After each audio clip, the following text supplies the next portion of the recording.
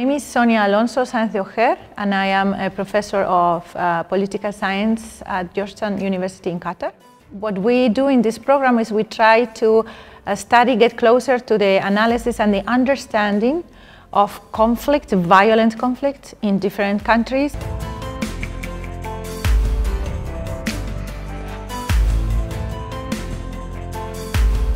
Here we have interviewed people from different political parties, victims associations, concrete victims as well. We have also interviewed, we have been attending workshops by academics here in the University of Deusto. We have visited museums.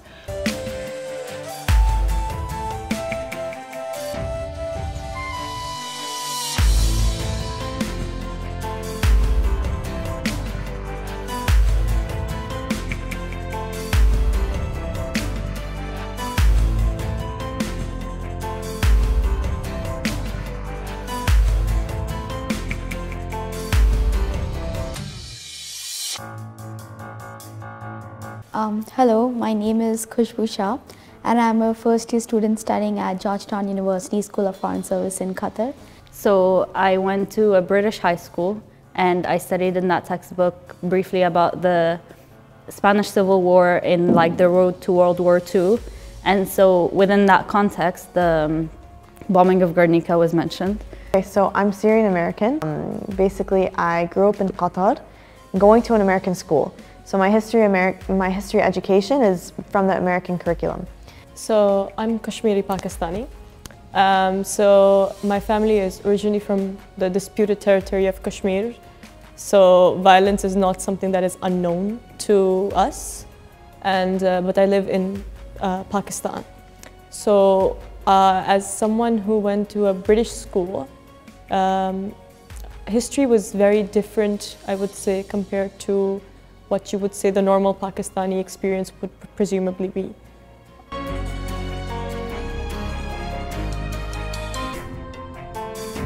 I feel like the way I was taught just reaffirms what the workshop was articulating, and so it's just confirming this idea, which is really important. My curriculum, or the way things were taught, they move from conflict to violence so seamlessly, as if there's no other alternative. If there is conflict, it will be violent. If there is a disagreement, it will be violent.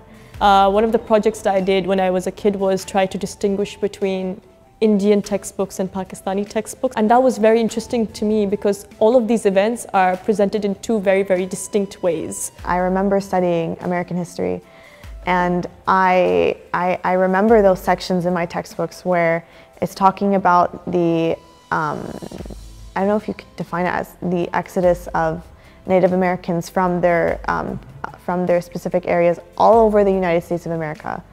And it really is the briefest sidebar, or you know those sections of history textbooks where it says something like get to know more, or if you're interested in more, that a lot of people skip, and it talks about starvation and disease and, you know, freezing to death, and it's really problematic. Nothing was mentioned about the Basque Country and the Basque conflict. Nothing was mentioned about the victims, how many people. In fact, like the only way Guernica was mentioned was as like just a test subject, a test place, completely out of context of what it is and out of the context of like the victims there, their unique identity, why Franco wanted them to be a test place. It wasn't just a random city, that small city like in.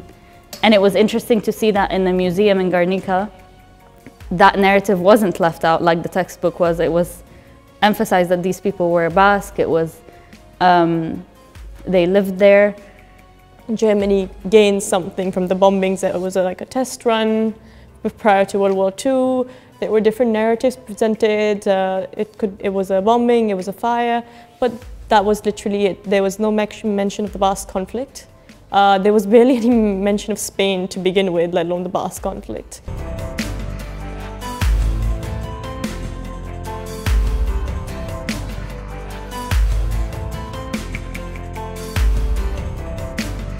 So I thought it was very similar to real-life experiences that I've had So I thought that was really interesting, and it felt really real and surreal at the same time, which was again very powerful. And you see this narrative of actually really recognizing the suffering of the victims, the emotions they may have perhaps felt, which I think is very, very important. How you were saying how it started off with just talking about peace, the different types of peace, inner peace, peace on a day-to-day, and how that leads to peace in the long run.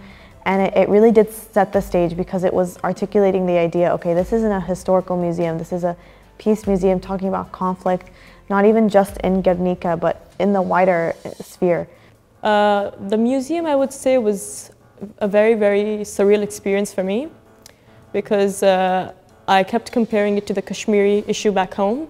When we were in her room, a part of me felt as though I felt really sad because I thought as close as we can get to feeling what she felt or feeling what any of the victims felt, we'll never really understand it.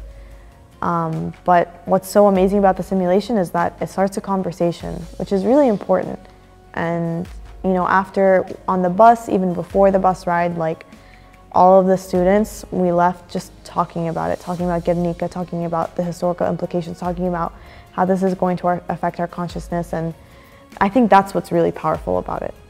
Also about the benefits of this supposed, that, you know, the gains people get from violence or from this entire conflict. I thought that was really highlighted in the museum to quite an extent, especially when you look at the map and you see that certain parts of Guernica were not bombed, or you see in the map where, you know, you have these other like powers that are invested in like Spain or Germany or Italy and what they gained supposedly from the bombings, because that is not something that is genuinely really recognized, that, you know, there were other people very invested into the situation.